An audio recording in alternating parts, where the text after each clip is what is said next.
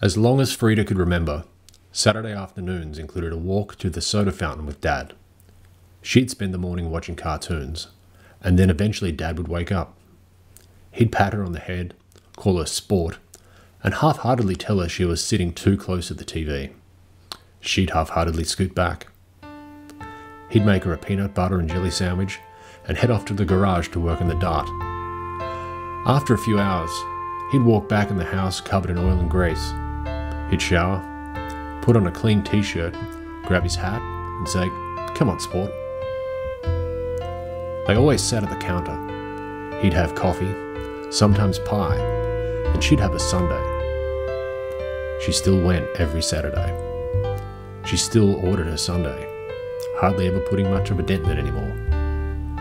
Then she'd order a small coffee to go, walk the 4 blocks to the cemetery, and leave it on his headstone.